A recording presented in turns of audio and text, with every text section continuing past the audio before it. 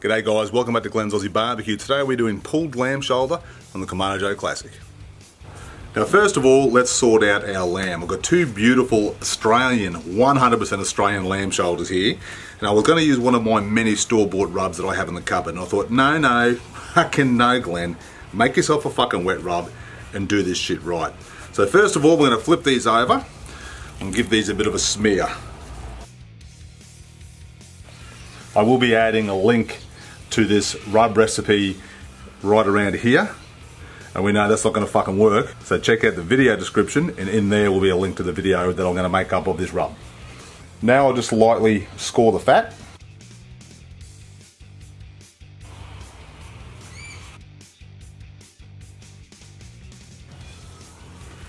And slap the shit out of it. Now you can do this the night before and leave it in the fridge.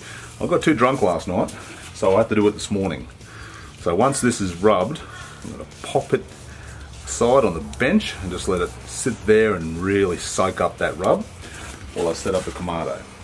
Alright, pop that aside now, we'll go to the Kamado.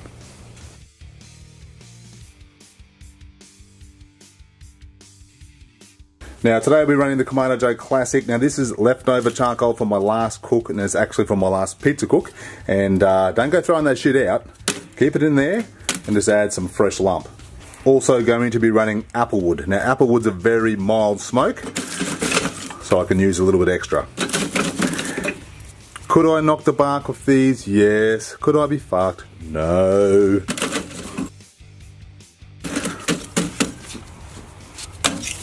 Chuck in some fresh lump. We are good to go. Using our cheap as shit Azito blowtorch today. Now we don't want to get a raging fire going here. We're only going for 125, 135 Celsius today, so that is more than enough. Divide and conquer rack. Deflate the plates down low.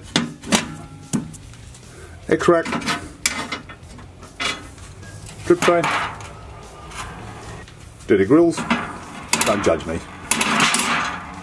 Okay, I'm going to close down now, open my top and bottom vents. I'm going to come back and set my vents at around 75 Celsius.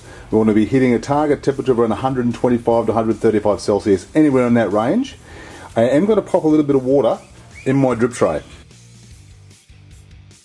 Now that's not to protect the meat today or for high temperatures or anything like that, nothing for moisture. It's to stop that fat dripping down, hitting that alfoil tray and burning, because lamb is quite fatty, so I'm just minimising that. Oh! Okay, so I came back and set my vents like I said I would, and as you can see I'm just a little bit under my target temperature of 125 Celsius. This is a good opportunity to talk about heat soaking and why it's important. You're better off having your temp a little bit under what you want than over. That way, if you do shoot up during the cook, it's not a big deal. So if you bring your temps up slowly, heat soak that ceramic, you'll be less inclined to be chasing temps later on during the cook. So I'm going to put the lamb in now and let it ride.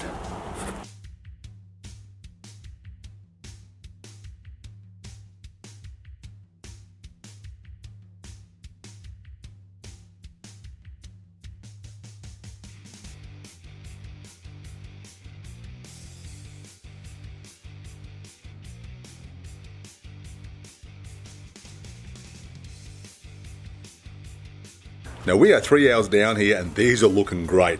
Beautiful colour on them. I'm going to double wrap these in foil now, chuck them back on the Kamado and raise the temperature up to around 140 Celsius and keep on going until they're probe tender. I don't run an internal temperature probe here, I just like to check them every now and then.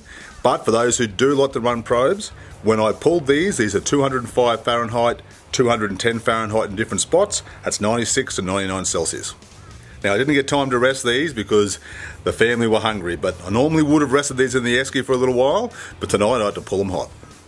So we are 5.5 hours down this cook. I'll tell you what, I just unwrapped this one, probed it, and it was so fucking tender. So let's take them over to the board, pull them up. Oh, that is the shit.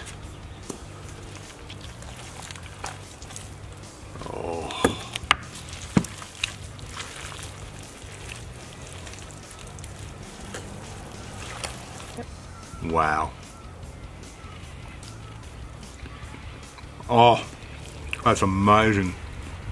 Unbelievable. Lamb shoulder. Get on it.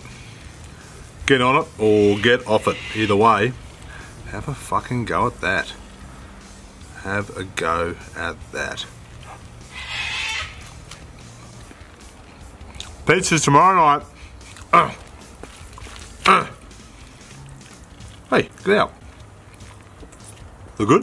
Mm-hmm. Fucking hope it's good. Now the first thing today is, oh fuck. Now first of all, we're going to prep our lamb. Now I was going to use a multitude, oh fuck me. Now the first thing we are going to, fuck, is one of the many store-bought, fuck. Oh fuck me. Prep our lamb. Now I was going to use my asshole.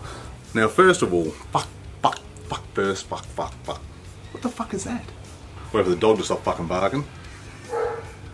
Now what?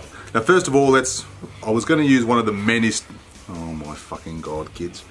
Now we're going to score the, now I'm just going to lightly, I'm going to also go, oh, for fuck's sake mate, same fucking motorcyclist. Also going to, oh fuck. It's purely because lamb is very, now that's not, now the point, I've brought the tap up, fuck. Now this is a great point to talk about. Fuck. It's perfect. Oh, for fuck me, fuck. Unbelievable. Can't get the words right. Maybe I should fucking write a script. I'm just a little bit under what I want to be at temperature. Fuck me. So you don't have to worry about oh, for fuck. Hang on a minute. Just have fuck. So I'm going to chuck the, so now we're going to, so fuck me. So now we're going to pop, oh fuck. Alright, so let's get that lamb shoulder in. Alright, so now it's time to get that lamb shoulder in. So fuck. No, it actually wasn't recording that time. I hit the button. Hit record now. I have.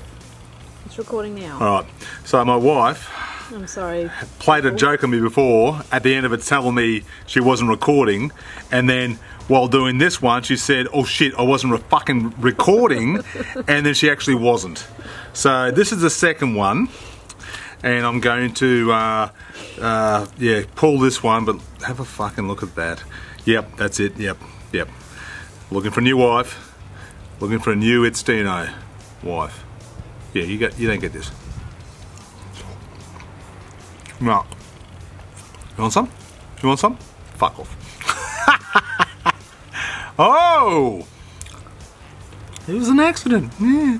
Oh, but seriously, fuck me. Alright, we're gonna go make some wraps and lamb pizzas tomorrow night, and we'll catch you next time.